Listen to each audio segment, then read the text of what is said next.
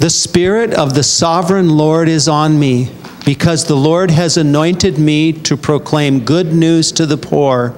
He has sent me to bind up the brokenhearted, to proclaim freedom for the captives, and release from darkness for the prisoners, to proclaim the year of the Lord's favor and the day of vengeance of our God, to comfort all who mourn and provide for those who grieve in Zion, to bestow on them a crown of beauty instead of ashes, the oil of joy instead of mourning, and a garment of praise instead of a spirit of despair.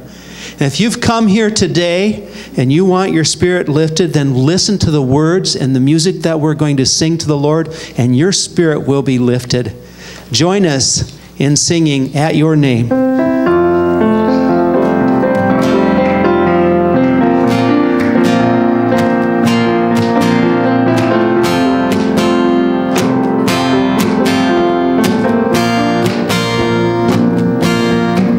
At your name, the mountains shake and crumble.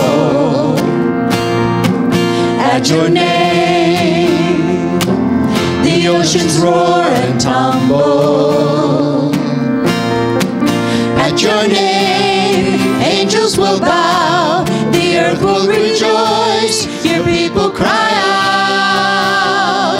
Lord of all the earth, we shout your name, filling up the skies with endless praise, endless praise. Yahweh, Yahweh, we love to shout your name, O Lord. Lord of all the earth, we shout your name, filling up the skies with endless praise, endless praise. Yahweh, Yahweh, we love to shout your name, O Lord. At your name, the morning breaks in glory. At your name, creation sings your story. At your name, angels will bow, the earth will rejoice, your people cry out. Lord of all the earth, we shout your name, filling up the skies with endless praise, endless praise. Yahweh, Yahweh, we love to shout your name, O Lord. Lord of all the earth, we shout your name, filling up the skies with endless praise, endless praise. Yahweh, Yahweh, we love to shout your name, O Lord.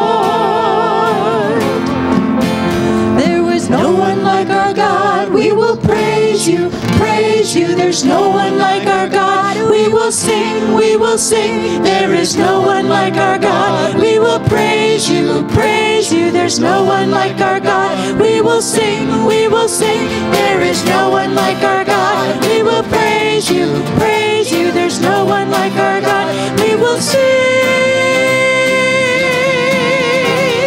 Lord of all the earth, we shout your name, filling up the skies with endless praise, endless praise. Yahweh, Yahweh, we love to shout your name, O Lord. Lord of all the earth, we shout your name, filling up the skies with endless praise, endless praise. Yahweh, Yahweh, we love to shout your name, O Lord. Yahweh, Yahweh, we love to shout your name, O Lord.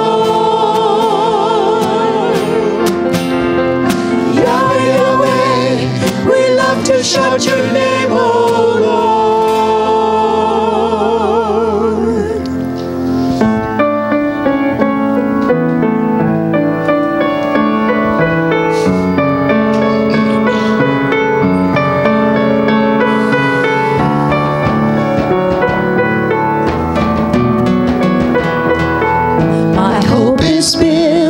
On nothing less than Jesus' blood and righteousness.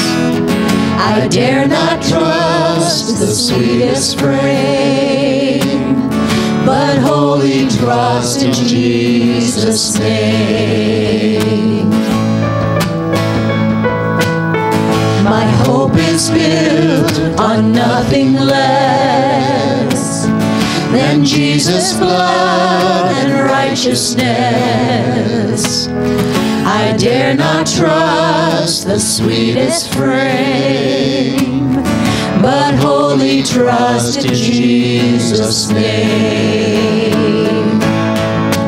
Christ alone, cornerstone, weak made strong in the Savior's love through the storm. He is Lord, Lord of all. When darkness seems to hide his face, I rest on his unchanging grace. In every high and stormy gale, my anchor holds within the veil. My anchor holds within the veil. Christ alone, cornerstone, weak made strong in the Savior's love through the storm. He is Lord, Lord of all. He is Lord, Lord of all.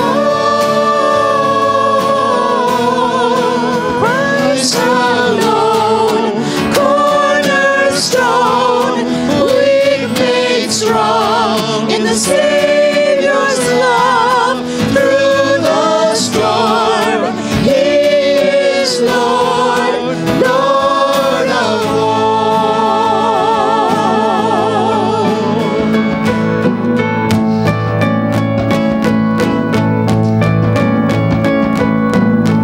When he shall come with trumpet sound, oh, may I then in him be found, dressed in his righteousness alone, faultless to stand before the throne. Faultless to stand before the throne. Christ alone, cornerstone, weak made strong in the Savior's love through the storm. He is Lord, Lord of all. Christ alone, cornerstone, weak made strong in the Savior's love through the storm. He is Lord, Lord of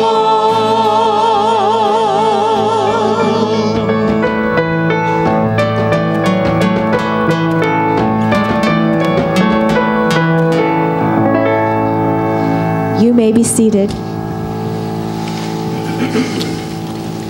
Let's have the ushers come forward.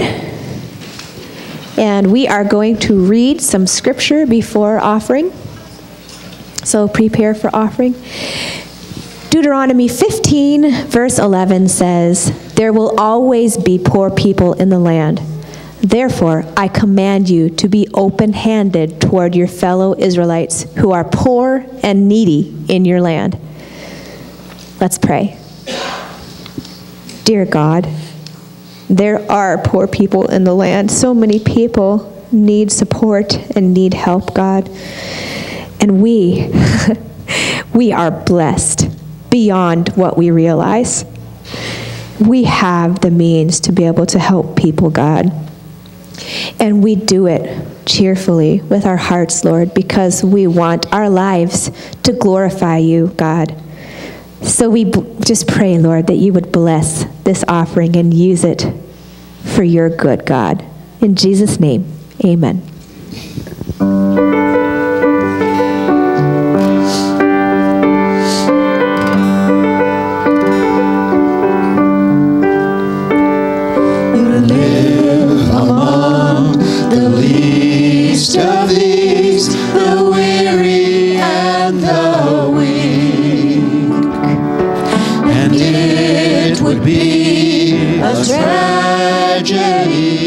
for me to turn away. All my needs you have supplied. When I was dead, you gave me life. So how could I not give it away so freely? And I'll follow you into the homes of the broken, follow you into the world, meet the needs for the poor and the needy, God, follow you into the world. Use my hands, use my feet to see your kingdom come to the corners of the earth until your work is done. Faith without works is dead, and on the cross your blood was shed. So how could we not give it away so freely? And I'll follow you into the homes of the broken, follow you into the world,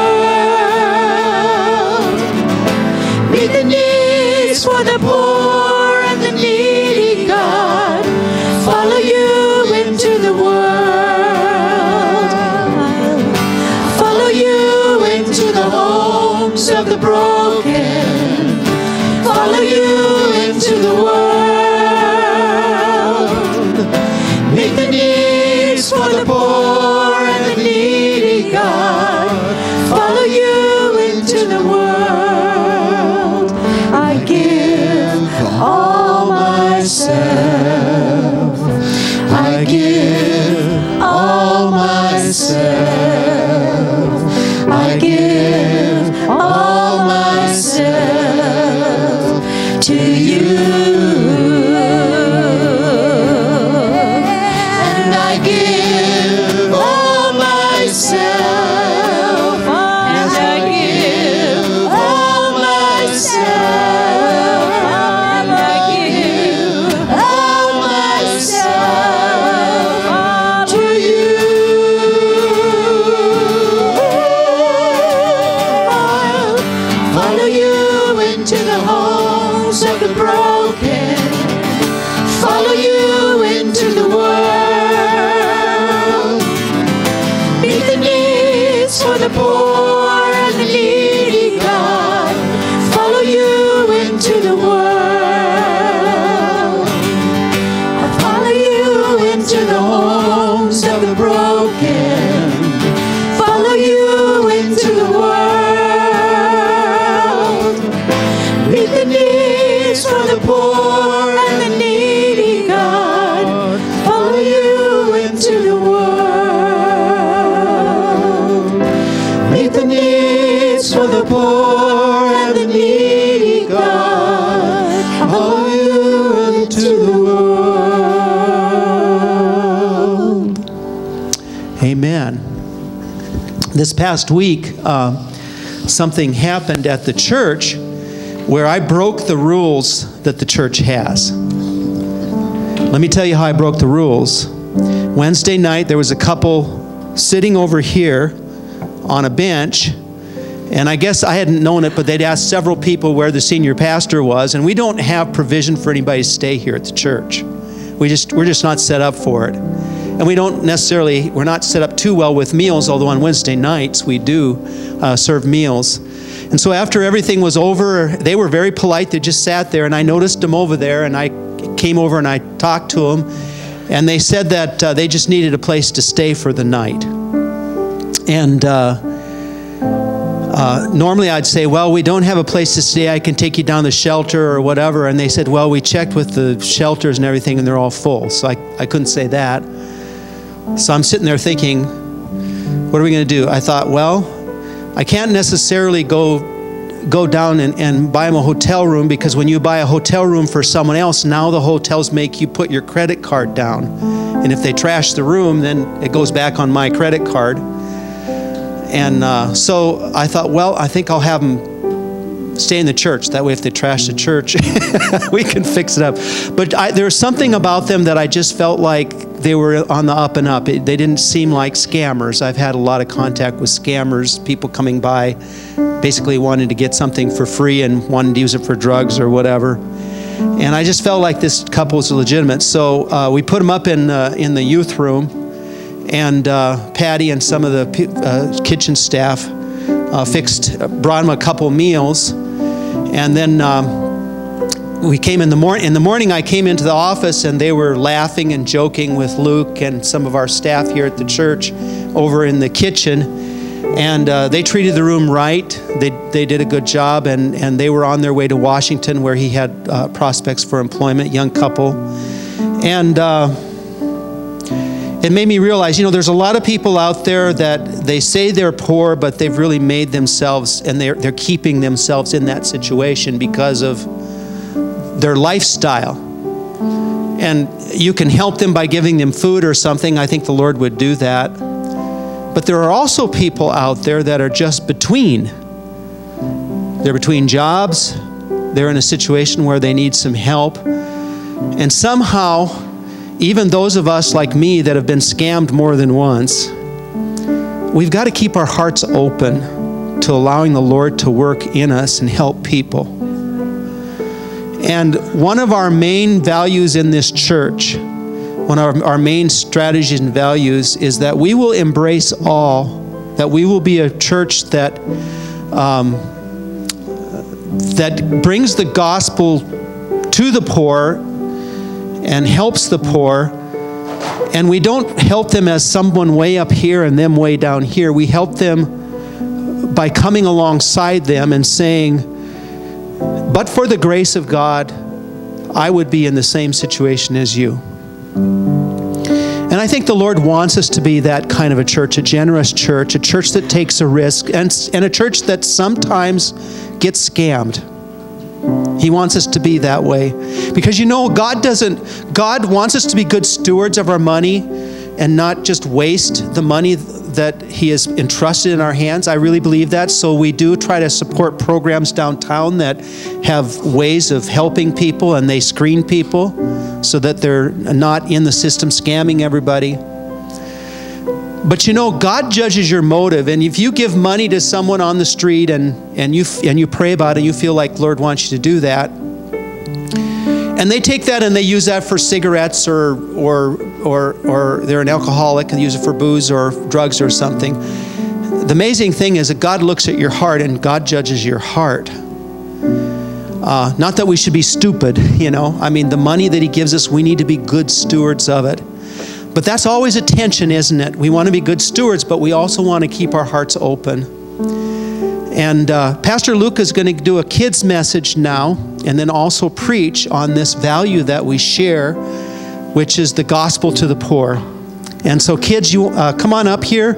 Any of the kids, you want to come up and you want to get a better seat, you can come on up here and sit on the floor up here, and Pastor Luke's going to share with you, and then Pastor Luke will be bringing us a message.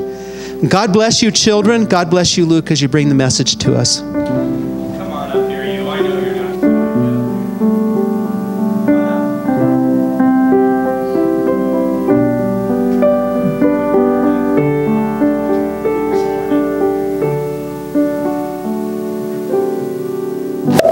How's that? Is that better?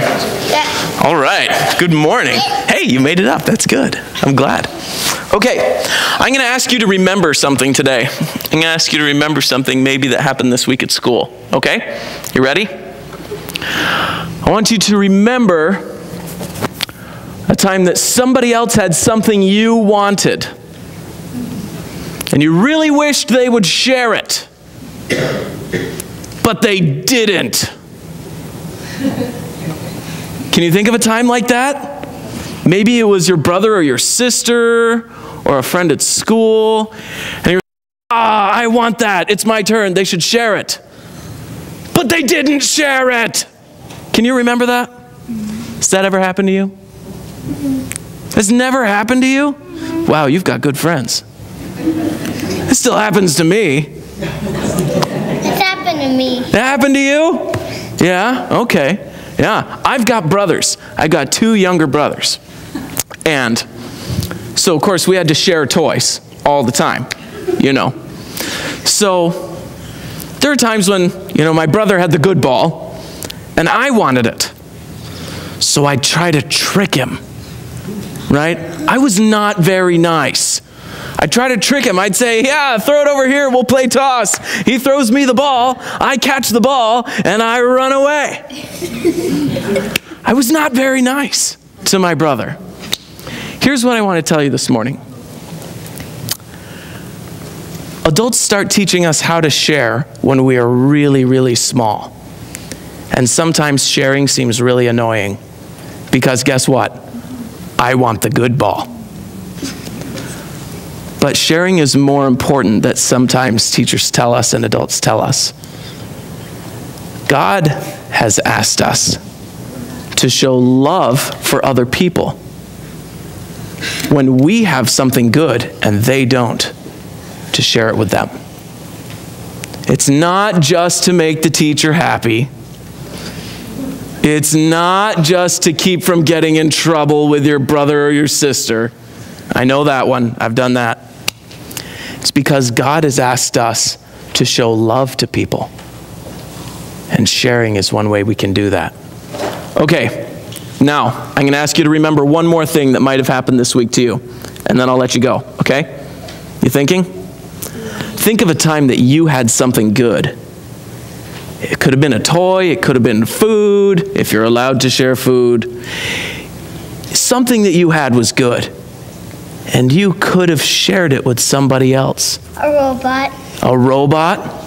Cool. Or you can get 2 toys and buy them at the store, and so that way you get share. 6 bills. That's a great idea. Yeah. You get 2 toys at the store so you can share one with your friend? Yeah. Yeah? We all have chances to share, and it's a good way to show love. So I want you to look for a good chance to share, okay? Okay. All right, you can go back to sit with your families, or you can go to Children's Church. Thanks, guys. Thanks, Reese. If the kids want to go to kids' church, they can follow the kids, and you can pick them up over in the elementary room when they're done. My wife reminded me about that couple that came here of something. I also shared Jesus with them. Now they were both of them were already believers, and they asked for a Bible, and I got a Bible for them, and also a study where they can lead someone else to Jesus. But I also shared the most valuable thing we have to share with people is the Lord Jesus, and I talked to them about their relationship with the Lord, and and then they asked for a Bible, so I got a Bible for them too. And so I'm going to say a little prayer for them right now. And let's pray. Our Heavenly Father, I pray for Charles, and I also pray for Charlene. And I pray, Lord, that you'd help them as they make their way to Washington. They would find employment, and help them to continue and solidify in their faith and continue to follow you, Lord Jesus. In your name we pray. Amen. And pray for Pastor Luke as he preaches to us. In your name. Amen. Amen. Good morning. As Pastor Brock mentioned, the last few sermons in a row have been focused on a group of strategies that our Free Methodist Board of Bishops here in the United States has set out with the help of many other Free Methodist leaders, both pastors and lay leaders, to say these are strategies in our church as a whole that we believe are part of being a healthy church, a church that spreads the word of God to others through love, and the church that will grow. So, this morning the strategy that we're looking at in closer detail is ministry with the poor. The gospel, the good news for the poor. And there's a reason today that the sermon title is not named Ministering to the Poor. It's ministering with the poor. But we'll get to that a little bit later. Now, whenever we're looking at how we should live, how we should minister, how we ought to do anything, really, if we can, we look first to Jesus and the example that he set. But Jesus didn't have a lot of cash. He wasn't a wealthy guy. So in the Gospels, we don't see a lot of stories of Jesus helping the poor through gifts of money. Probably because he could also be classified as poor.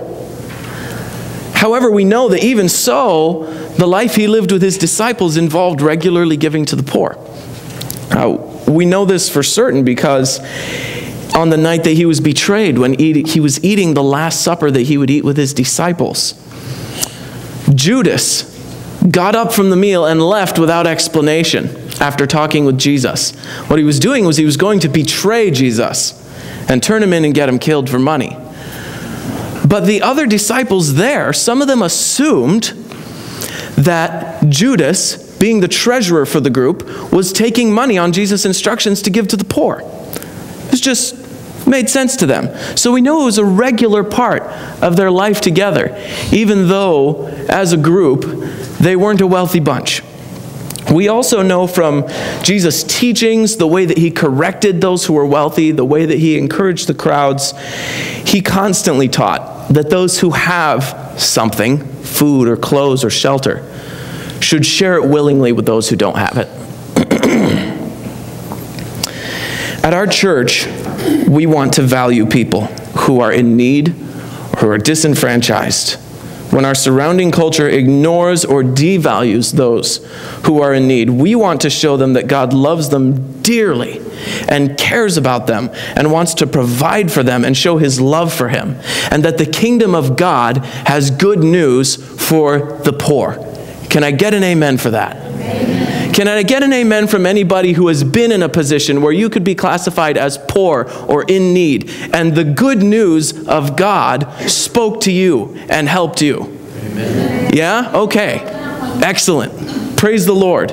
So some of us know what it's like to some extent, more or less. Some of us have been in a lot harder times than others. Some of us don't know what it means to be poor. And that's just the way that God has blessed us, or that we've been set up in the world. And we need to be grateful for that. But the topic applies to all of us, no matter what your background, no matter what your experience.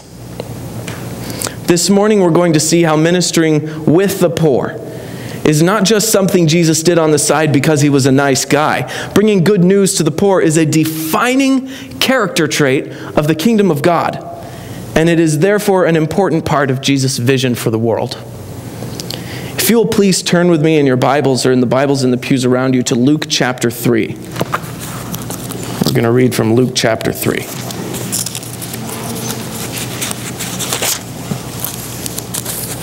This first section we're going to read doesn't have Jesus in it directly. It's about John the Baptist. But it'll play right into what we're talking about, the kingdom of God being defined by the good news for the poor. Luke chapter 3, we're going to start with verse 2. Because verse 1 is just a whole bunch of people's names to tell you what time period this happened in. Okay, Luke chapter 3, verse 2. During the high priesthood of Ananias and Caiaphas, the word of God came to John, son of Zechariah, in the wilderness. He went into all the country around the Jordan, preaching a baptism of repentance for the forgiveness of sins. As it is written in the book of the words of Isaiah the prophet, a voice of one calling in the wilderness, prepare the way for the Lord, make straight paths for him. Every valley shall be filled in, every mountain and hill made low. The crooked roads shall become straight, the rough ways smooth, and all people will see God's salvation.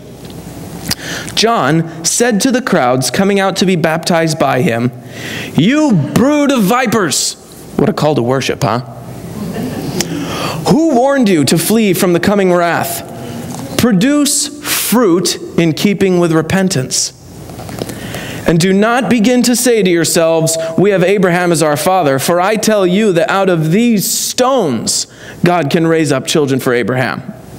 The axe is already at the root of the trees, and every tree that does not produce good fruit will be cut down and thrown into the fire. Whoo! Whoo!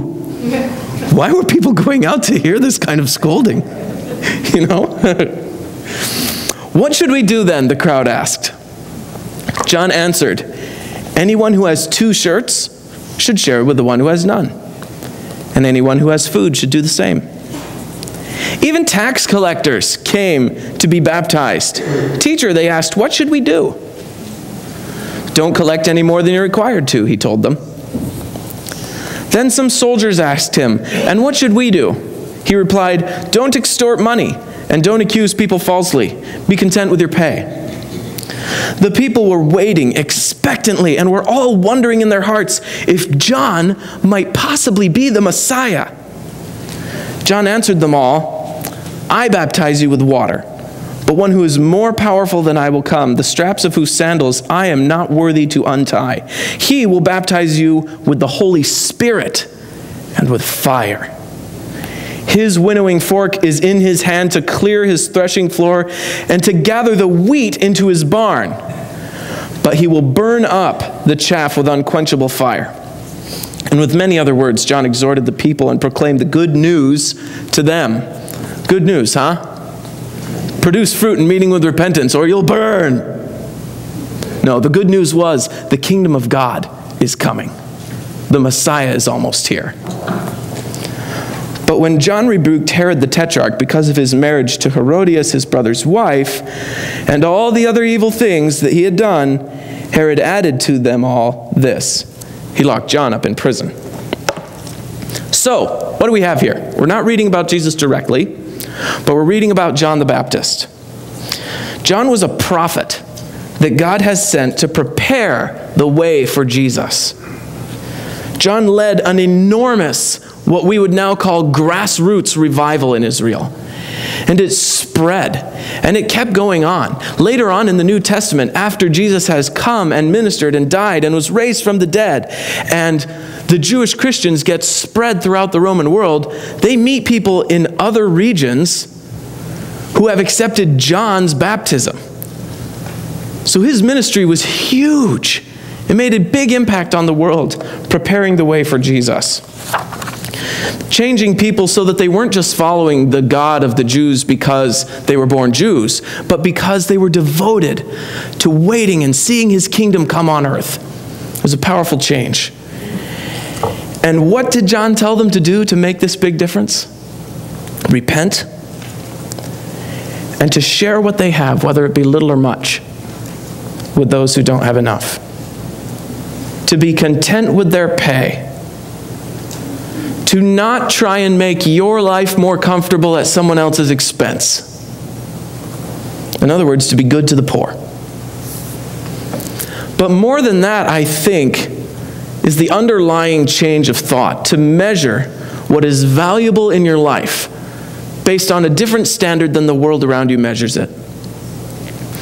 Because you know, if money is our culture's primary way of measuring value, then it actually makes really good sense to shove somebody else down to boost yourself up. It makes really good sense to manipulate every situation you're in so you can get a hold of more of the available dollars. If money is your only way of measuring value. That's what our world does. Apparently the same now as it did then. God's value system is dramatically opposed to the world's value system. John's ministry called people to change the way they measure value and to let that change of thinking also affect their actions. That was what John did to prepare the way for Jesus to come. The foothold for the kingdom of God to land on was good news for the poor. Let's turn a little bit ahead in Luke to chapter 4, verse 14. This time we are going to read about Jesus. Luke chapter 4, starting with verse 14.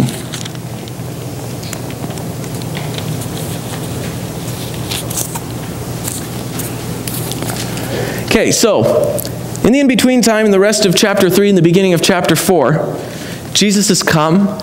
He's been led by the Holy Spirit out into the wilderness, and he's been tempted by the devil, but he didn't give in to temptation. And he comes back into civilized area, you might say, from his time in the wilderness. And in verse 14 it says, Jesus returned to Galilee in the power of the Spirit, and news about him spread through the whole countryside. He was teaching in their synagogues, and everyone praised him. So he must have been pretty good at it. He went to Nazareth, where he had been brought up, and on the Sabbath day he went into the synagogue, as was his custom. He stood up to read, and the scroll of the prophet Isaiah was handed to him. Unrolling it, he found the place where it is written, "The Spirit of the Lord is on me, because he has anointed me to proclaim good news to the poor. He has sent me to proclaim freedom for the prisoners and recovery of sight for the blind, to set the oppressed free, to proclaim the year of the Lord's favor." Does that sound familiar to anybody? Like maybe we already read that once this morning? Jesus is quoting from the prophet Isaiah, and we read that verse from Isaiah for our call to worship this morning. Then he rolled up the scroll, gave it back to the attendant, and sat down. The eyes of everyone in the synagogue were fastened on him. He began by saying to them, "Today this scripture is fulfilled in your hearing." Here Jesus essentially claims in a public setting to be the Messiah that the Jewish people had been waiting for centuries. He reads a section of the prophecies of Isaiah and then says, "Well, I'm here. So congratulations, you've seen that prophecy come true." And not only that, he didn't just claim to be the Messiah. By using that prophecy, I think he was giving the people a taste of what to expect from him. Because there are other prophecies about a Messiah that sound much more militant, that sound much more forceful, if you can imagine it. But he chose this one. And when he read it, he defined his kingdom and his ministry in terms of wholeness and healing and of good news for the poor.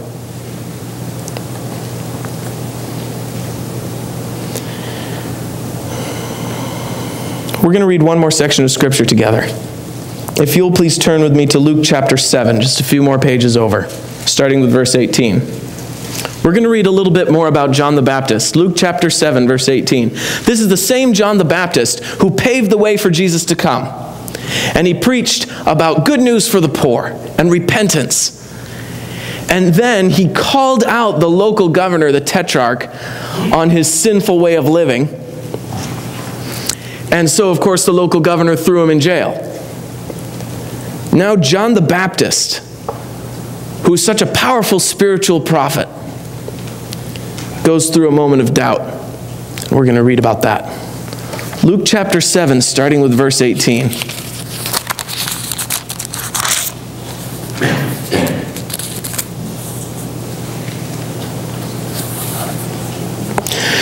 John's disciples told him about all these things, meaning the things that Jesus was doing.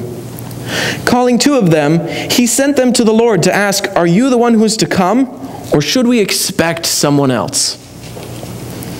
When the men came to Jesus, they said, "John the Baptist sent us to you to ask, 'Are you the one who is to come, or should we expect someone else?'" At that very time, Jesus cured many who had diseases, sicknesses, and evil spirits, and gave sight to many who were blind. So he replied to the messengers, "Go back and report to John what you have seen and heard. The blind receive sight. The lame walk. Those who have leprosy are cleansed. The deaf hear. The dead are raised. And the good news is proclaimed to the poor. Blessed is anyone who does not stumble on account of me." You notice a little bit that list of miracles kind of grows in potency. Healing of various kinds, leprosy, the deaf hear, the dead are raised. Right? Most amazing miracle. And one up from that is the good news is proclaimed to the poor. Whoa! Not only are the dead raised, even better, The good news is proclaimed to the poor. I'll tell you, if I was writing a persuasive speech, I would have put that at the beginning. You know, I would have made sure to finish with, the dead are raised. Jesus finished with the good news is proclaimed to the poor. And what he's doing is he's answering John in his moment of doubt, who's probably in prison and wondering, was all the work that I put in, all the time that I was following God and saying what he asked me to say, did it make a difference? Maybe it was hard to see from a prison cell. And perhaps we can even read into this. He heard about what Jesus was doing. He knew. His disciples had shared it with him. And still he wanted to ask Jesus, are you the Messiah, or did I somehow get it wrong? So I'm going to read into this a little bit and assume that John, like most of the Jewish people, was hoping for a Messiah that would be political and militant. He wouldn't only raise up the people and bring them to repentance, he would kick out the Roman oppressor.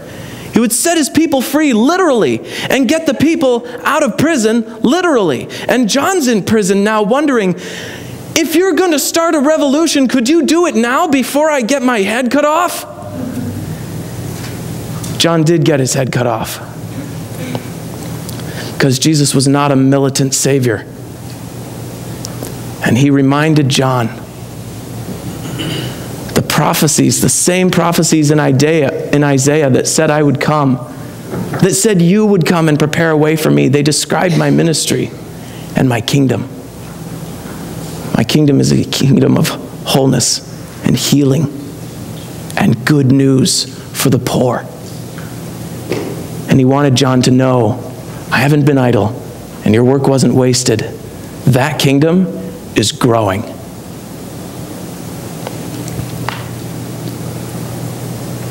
That kingdom was growing even then.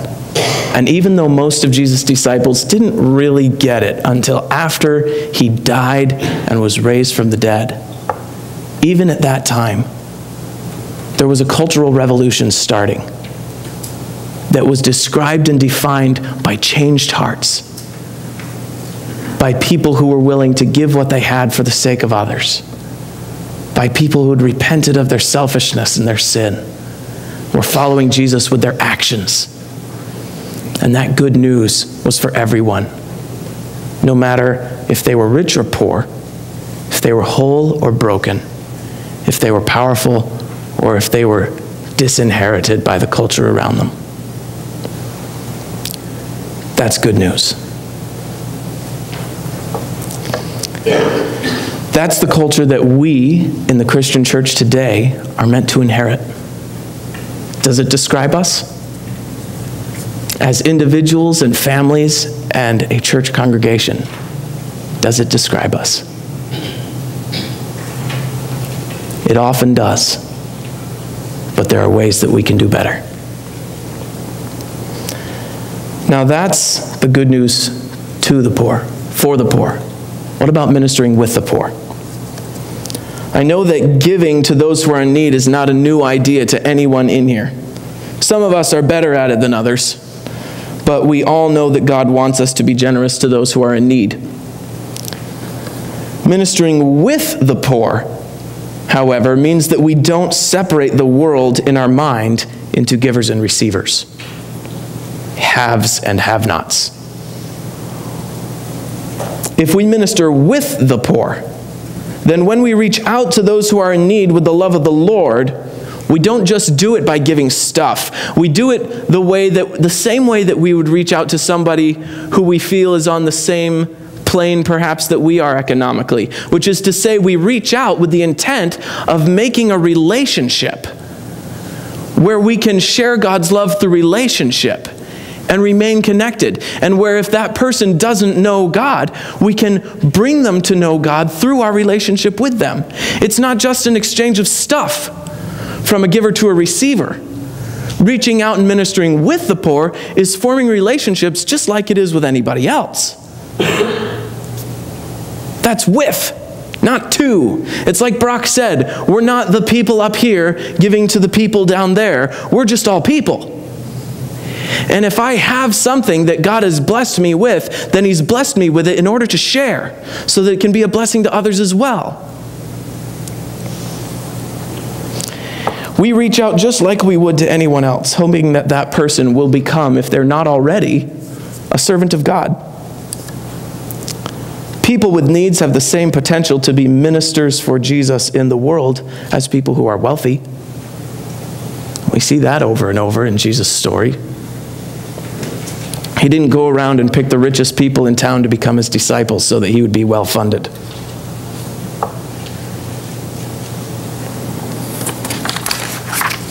Jesus wants us to be able to measure value in our relationships with others rather than in dollars. If every person has value to us, we're not only going to be willing to give stuff to them, we're going to see the value inside of them and know that they have something valuable to share with others, even if it's not money. Just as everyone has worth, everyone can accept a calling from God to carry his love into the world. We not only need to be giving toward those who are in need, we need to start seeing them as individuals with something worth giving. That's ministering with the poor, where you see yourself not as the giver to a receiver, but you see everyone around you as a potential minister. That's not going to happen unless we let God change our value system. In Stockton, we have a Free Methodist church that has met in an inner city park for the last couple years at least, instead of in the sanctuary. They own a sanctuary. It's on the outskirts of town. They don't have church there. They have church in a park. As people from that neighborhood around that park were invited into their church family, and as they accepted God's forgiveness, that church built a culture there where everyone who accepts Jesus and is taught how to follow Jesus learns that they are called to serve, not just receive. Some people who have very little help provide food in their gatherings. There's people who are buying their own food on food stamps. And you might say, well, isn't that wrong to accept food from someone who has so little? That doesn't make any sense. But if that person really has value, if you're really willing to see value in them, not just in their possible bank account, then they have an important part to play in God's kingdom. And the church's job is to disciple them, to find out how God wants them to serve and empower them to do it. After a few years doing church in the park, the Stockton church is now meeting in people's homes. They aren't fancy homes. There are homes in that neighborhood, and a lot of them are bare minimum homes. And some of us might say, this is totally crazy. You're telling me they own a sanctuary, but they're meeting in low-income homes. Yeah, they are. It's working pretty well for them. Because that sanctuary on the edge of town wasn't helping them reach the people in the inner city that they felt called to reach. Now they are not just a church to the poor, they're a church with the poor, made up largely of people who have needs, but who also have something to contribute to the body of Christ. That's a different value system. Now, not every church is called to be a park church. I'm not telling you that even though we just built a lovely new building a year ago or so, that we should ditch our campus. Different parts of the body of Christ have a different call, a different vision. But the visions all come together to mean that the love of Christ is preached, including the good news to the poor. So how can we start to be a part of this change that Jesus wants in our value system? I'm sure we're doing it already. Many of us, if not most of us. How can we do it better? Let's start with our possessions. Maybe give away a little bit more than you're used to. A little bit more than you're comfortable with the intent of ministering to those who have less and of breaking the hold that your possessions have on you. It's a good way to let our hearts soften up. Let's start with our minds and our hearts. And when you see a homeless person, or when you drive through a rough neighborhood, check that thought in your mind that says, here is a problem, and ask the Lord to help you look at it through his eyes and see, here's a potential minister. Here is an asset in God's kingdom. Here is a neighborhood full of people who have something worth giving, not just needs that need to be filled. Because God sees value in people, not just dollars.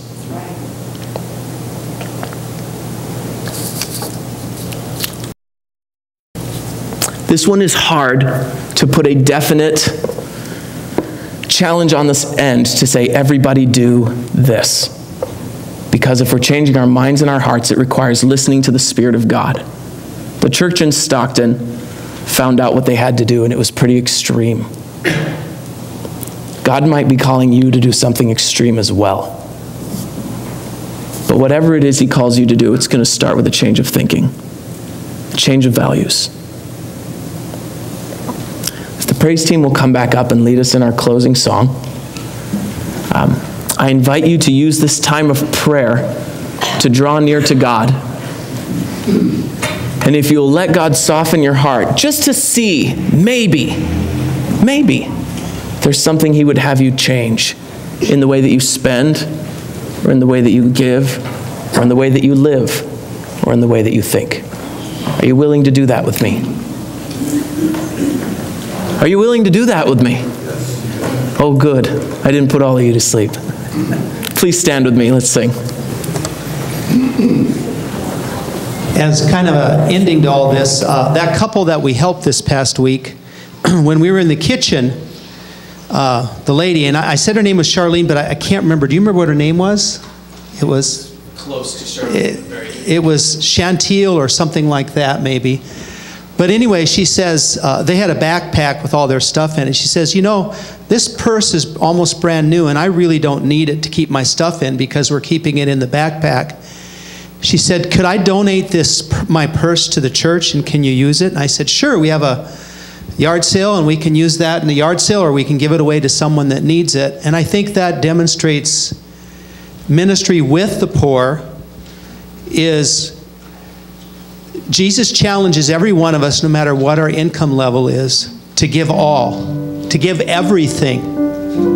This faith we serve is not give 10%, not give part. It's to give everything to God. And so it doesn't matter how much you have, we all have to give the same thing. We have to give everything. All of our resources are at his disposal. My car, my house, my knowledge, and the greatest gift that I have, the pearl of great price, the treasure in the field, is Jesus Christ himself. That's the greatest gift that we have. And so may the Lord work in us and help us to do that. We're going to sing this song, and if you want to have this altar as a place where you meet God and pray, you're welcome to come forward and kneel at the altar as we pray, and then I'll lead us in a word of prayer as we close. Great, wonderful old song of the faith. Ho, everyone that is thirsty.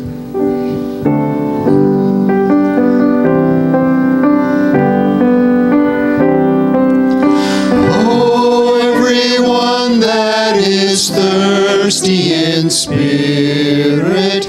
Oh, everyone that is weary and sad. Come to the fountain, there's fullness in Jesus. All that you're longing for, come and be glad.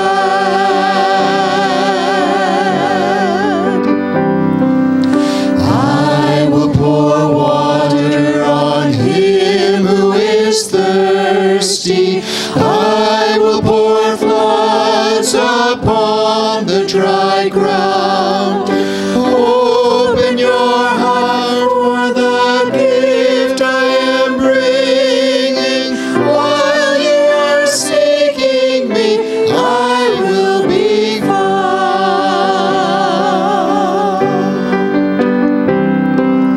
Child of the world, are you tired of your bondage? Weary of earth's joy so full, so untrue, thirsting for God and his fullness.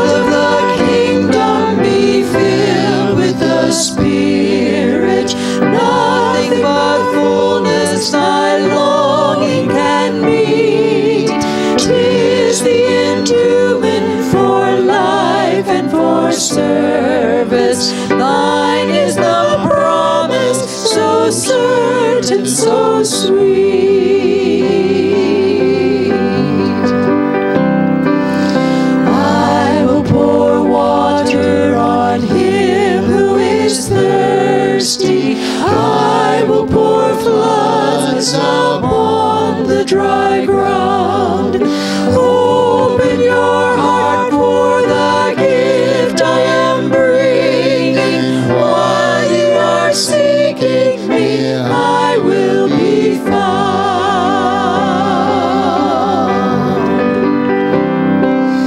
I will pour water on him who is thirsty. I will pour floods upon the dry ground. Open your heart for the gift I am bringing. While you are seeking me, I will be found.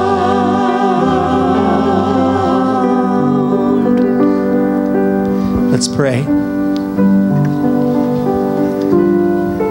Our Heavenly Father, there's a time for each of us to seek you and to find you. I believe there's not a person on this planet that doesn't have an opportunity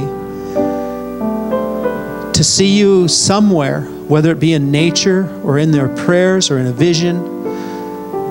Or some of us have the incredible privilege of actually hearing the story of Jesus.